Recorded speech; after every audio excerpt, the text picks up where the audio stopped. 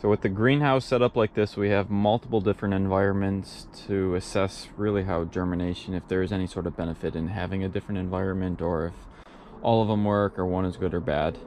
So what we're going to do is we are going to set up seeding with just a bunch of packets that I picked up. Oh, in my pocket. These ones. So I just picked up a lot of spring seeds. So broccoli, lettuce, Swiss chard, onions, beets, carrots, spinach, radishes. So for each seed, they're going to go in 2 sets. So they'll fill out full thing. So we'll have 3 different trays, and we're going to have one tray that sits on top of the bench. If you're interested in the bench, we'll put a link to that video. We'll put it on top of the seed tray tables, and we have a video specifically for that. Those will both also have the row covers over it, and then one will also go into the cold frame. So this was specifically to combat the fact that we are trying to do this when it is still freezing temperatures at night. So we'll put one in there, and then we'll also have seeds directly sown into the ground in one of the garden beds. So we'll just keep it up in front. So same seeds all throughout, same packets, and we'll do square foot gardening associated with these. So we have seeders that specifically do that, and we can put a link to that video as well to show you how nice and efficient you can do these sorts of things. So I'm going to go about and start filling the trays with the seeds from the soil mix that we just prepared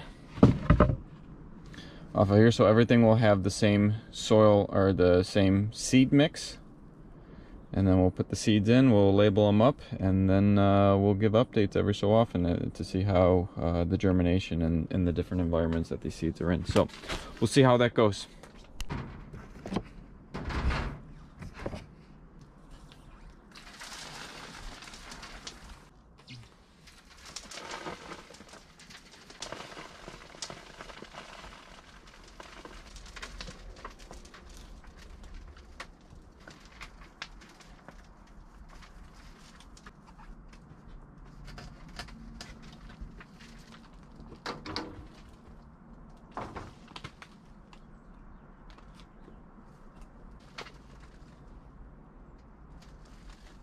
So everything's planted in the 3 trays alphabetically like this.